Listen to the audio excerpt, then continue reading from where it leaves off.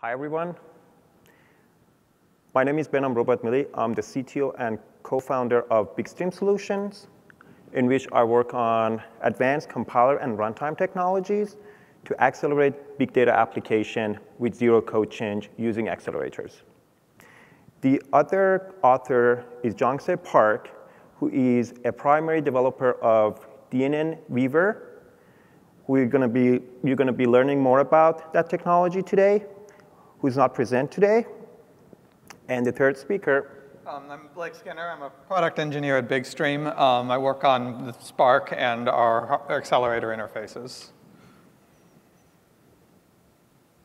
I would like actually to thank Databricks and Spark Summit for the great opportunity for us to be here and talking to you. So today we're going to be talking about real-time DNN acceleration in order to speed up your big data applications. So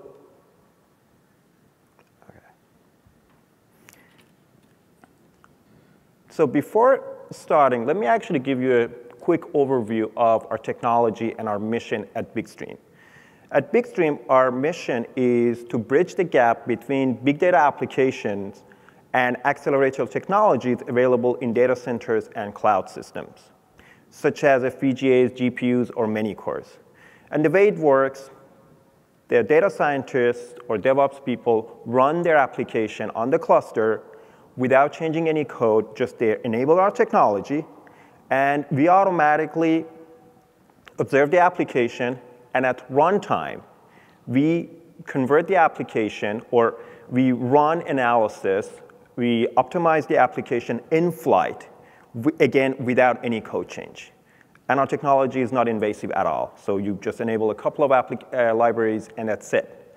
So depending on what kind of accelerators you have available, either it's FPGA or GPU, this speed up or optimization happens in the flight automatically. Even if you don't have any accelerator, we still give you acceleration in the flight just running on CPUs. Depending on your workload, we may deliver 2x to 30x acceleration across the entire cluster. The key here, again, is there is no code change. The user doesn't have to change their code. It's all automatic. OK. For today's talk, we're going to talk about ingest bottleneck in big data applications. There are many big data applications that are dealing with severe ingest bottlenecks, and it's not getting better in any way. In particular, the type of big data applications that are dealing with media raw data, such as surveillance cameras, voice recognition, and fraud detection. Many of these applications actually, in order to be effective, they really require to be able to do near real-time analysis. And given how the data is growing for this type of applications, that's becoming impractical soon, or even right now. As an example, a 4K camera can produce something close to 5 terabytes of data per hour. So if your cluster is actually processing the data from 1,000 cameras, you're dealing with 5 petabytes of data in an hour. And you can imagine the total amount of data in the long run is just not going to be scalable at all. Now, there is a sort of a traditional architecture here. I'm going to just explain the journey of data throughout the cluster in different phases. We start with your IoT devices like cameras that are sending raw images inside your cluster. Usually, if you want to do near real-time analysis, first you have to send your raw data to your streaming cluster, such as Kafka. This is stage one. It's the ingest stage as your data enters your cluster. Once the data is in your cluster, the next step is actually Kafka sends your streaming data. Actually, data is streamed from Kafka to your Spark cluster. We call it data streaming as stage two. Once your data receive your computational cluster, which is like Spark cluster, there Spark actually decode your Kafka messages, extract your frames, and apply some online analytics, such as anomaly detection or cross-camera re-identification of the people.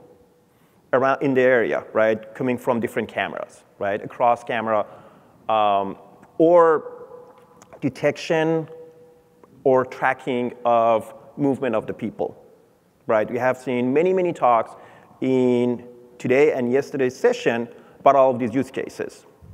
Finally, after you're done with online analysis, you may want to store your data for future offline analysis, like model training or data cleaning in the future for training your models, basically. Now, there is a problem here. There's a big problem here. When your data, we're talking about raw images that are growing, that basically is very inefficient across the entire pipeline. First of all, you're sending large images to a Kafka. Kafka, basically, as it queues messages, behind the scene is using file system for keeping track of them and recording them, right? So basically, you're going to have an explosion right in the first stage in your cluster. Again, you're sending the same messages, bulky messages, from Kafka to your Spark cluster, and decoding and doing online analytics becomes even harder because now you're dealing with raw data being decoded, applying complicated machine learning algorithms or image processing algorithms. So, and eventually offline analytics is also hard because you're eventually going to put all of these chunky data on your valuable resources. And if you look at this problem with ingest is going to affect the efficiency of your entire cluster. What you really care about is your online analytics or real-time analytics and your training in the same cluster. But given that you're dealing with a major ingest problem, you're pressuring all of these valuable resources in a cluster, slowing down all of these, making this problem almost impractical. In a cluster like this, you really want to be able to easily, in a near real-time fashion, answer interesting use cases like this, like how many people in a period of time moved from department A to department B, or how many people were gathered around the building in a particular period of time. And all of these actually requires a lot of complicated image processing analysis, in particular cross-camera re-identification of people and tracking, image detection, and many complex analytics. Now, the problem is you're dealing with a lot of ingest bottleneck. So, again, summarizing the problem and actually showing the type of good analysis that you should be able to do in order to be able to come up with real-time queries for these type of systems, but it's impractical in action. Now, the idea here that we're going to be proposing is, what if you can use DNNs as compression devices? DNNs are used for image processing a lot these days, right? And basically what they do, if you look at them in terms, one way to look at them, they're converting your raw data into condensed semantic data, which is much, much more compressed. Instead of sending the entire image, you can imagine sending bounding boxes and labels, or other important image features. In our observation, the amount of reduction of data you can get is in the range of 5x. Now, again, to summary, image processing pipelines are complicated.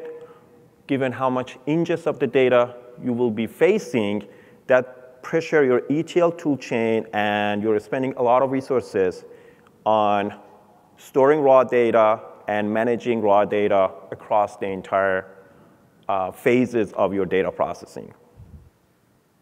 Now,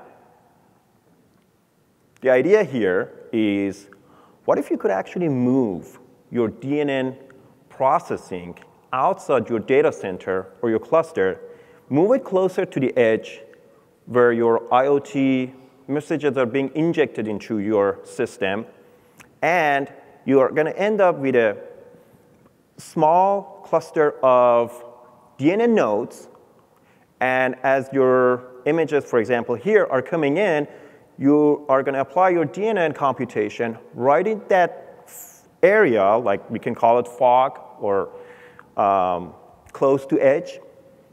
And what is going to be actually injected as your ingest to your streaming cluster is actually image features, which is going to be a lot more condensed.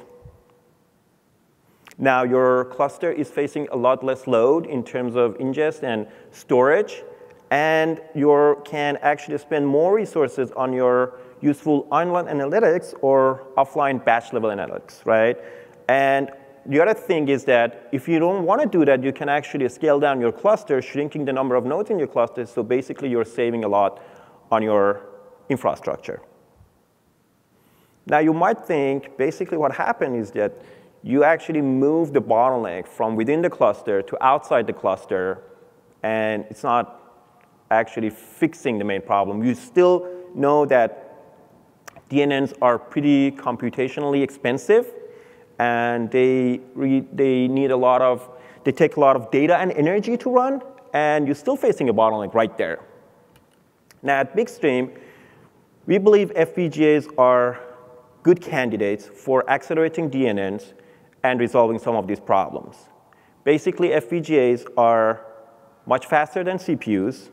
They're a lot more power efficient than GPUs, and they're a lot more programmable than ASICs. The problem, though, with FPGAs is that they need hardware description languages to program them.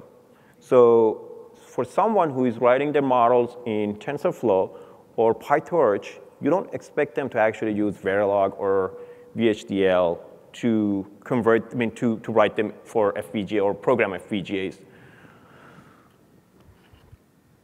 And this is true. So our solution is a full solution for combining DNN and FPGAs for ingest to reduce the bottleneck in ingest.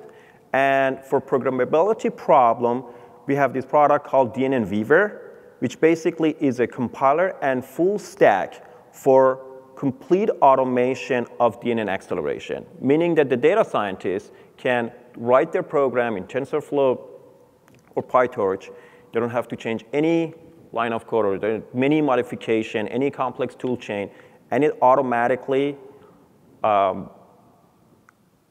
can be run on FPGA, and it's all automatic, right? There is no major bottleneck.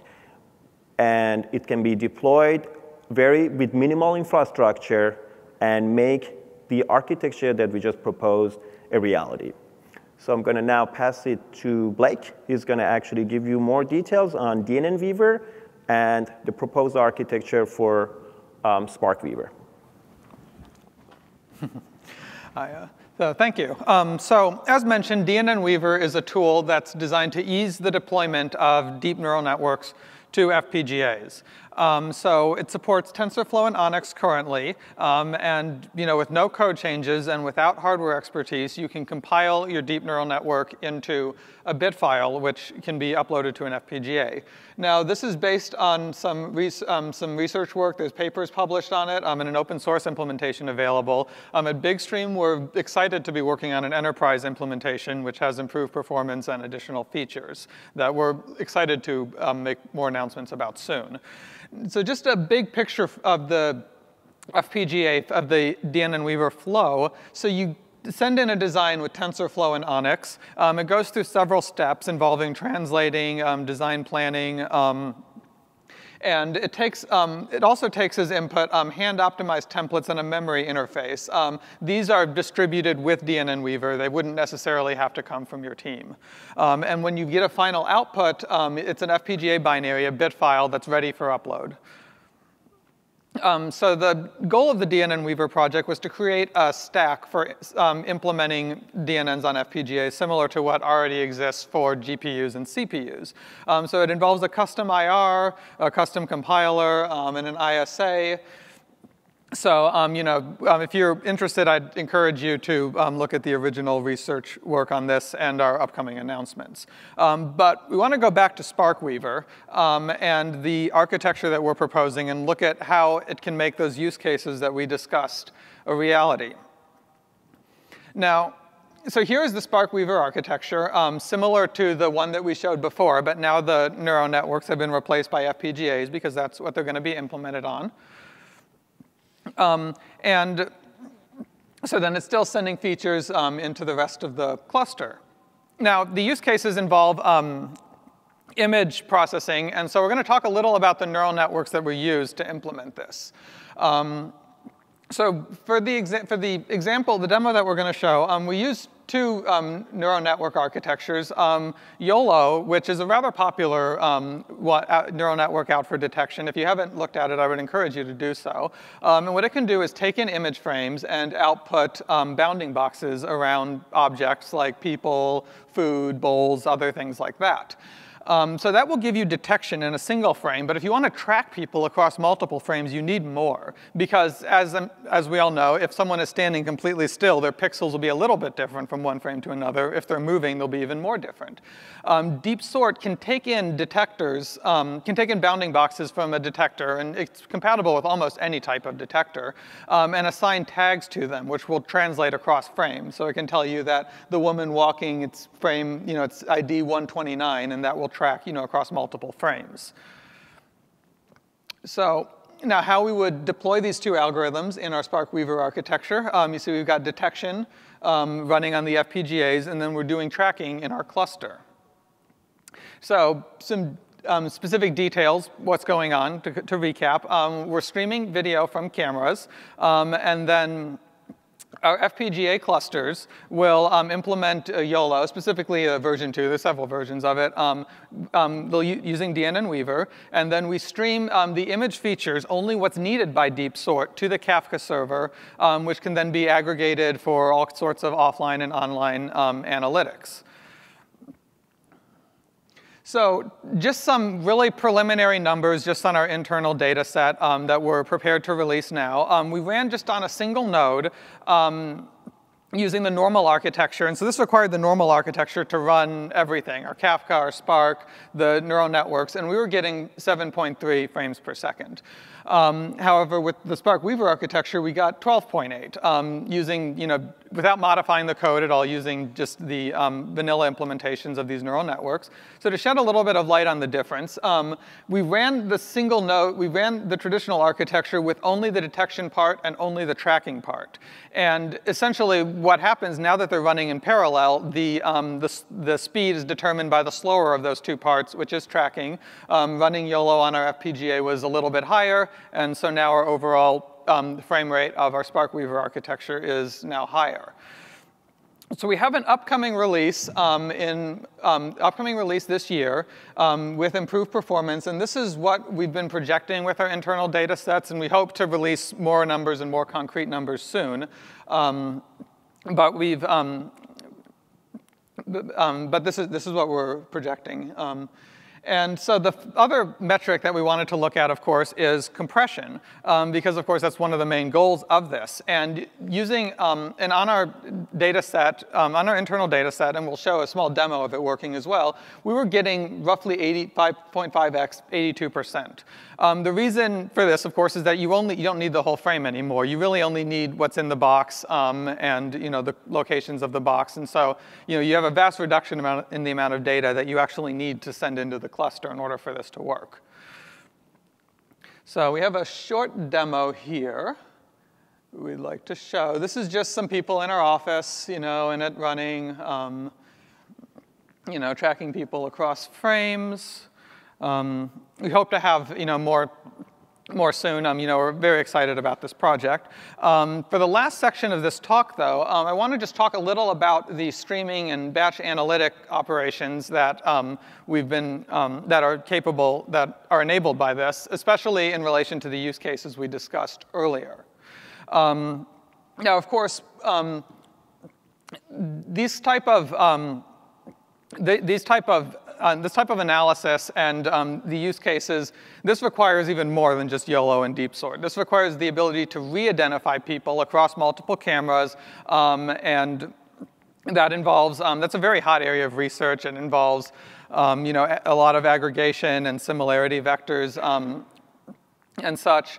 And then, of course, anomaly detection. There was another talk at this conference, which was very interesting, about detecting suspicious activity in videos. And the point is that all of these require a lot of aggregation and a lot of analytics, which is going to be required, which is what requires Spark or some similar mechanism. Now, the use case one, it was how many people went from one department to another.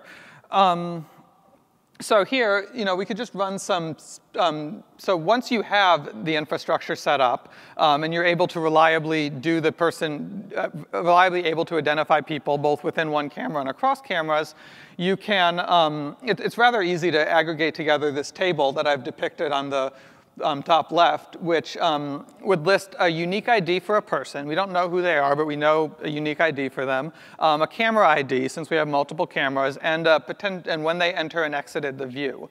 Now, if we want to know if they were seen in two departments, we can just run some queries. We could do some selects. I use a UDF within threshold, which is based on how long, if they took kind of a direct route, they were walking from one camera to another. Of course, there's a lot of little details in getting this type of a system working well. So, and I can't cover all of them in this talk, but once you have this kind of a system running reliably, it can start to answer these types of questions. The second use case, people walking around a building, which has an obvious application to security and marketing. And so here, it's just a lot of aggregation. Once you have the people, once you know where the people were present and which cameras, you could start seeing when they were seen within this camera. Maybe you want to look at specific orderings and other things. There's just a lot of interesting things you can do with this type of architecture. So in conclusion, DNN optimized ingest, we really feel like this is the direction things are going. More and more data is coming in, more and more DNNs are being used. The number of cameras and the quality is not going to decrease. And so, this is really a type of smart compression. I mean, compression is already very common in the big data realm. So, but this is another level of it. And it's using the neural network to find what the data that you really need. And then what this means is that your network resources, power, storage, processing, it's being spent on condensed, highly meaningful data rather than raw data, which, as we know, is very sparse. And FPGAs are a great solution for this kind of edge computing because they're highly parallel, though they're more power efficient than other options, and they can be deployed with minimal resources. And then using DNN-Weaver, you could just take TensorFlow and Onyx designs and directly write them to FPGAs. And then the final point, and this is something that many talks at this conference that deal with ML stuff talk about, which is that it's not, to create an enterprise-level application, it's not just the neural networks. It's also the infrastructure. You need logging, monitoring, verification, all sorts of analytics that you're going to want to do that are both online and offline. I mean, just moving the data between the clusters. That to deploy this kind of thing at the enterprise scale, you really need something like Spark. And that's clear to a lot of people, I think. So, thank you. Thanks especially to the people who stayed for this session. And we'll be happy to take any questions.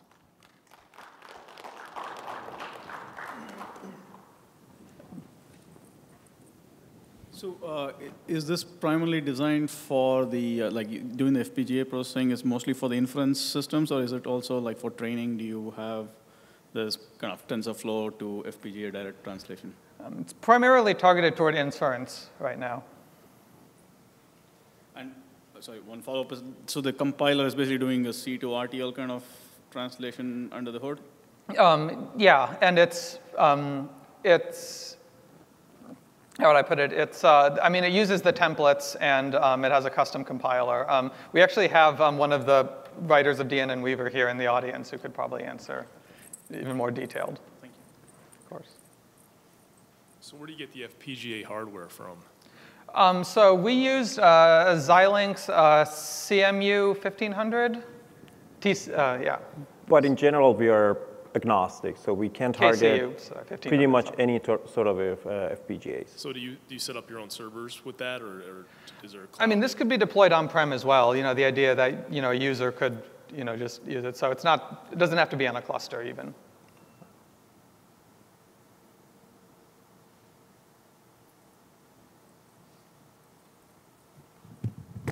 I think that might be it for questions.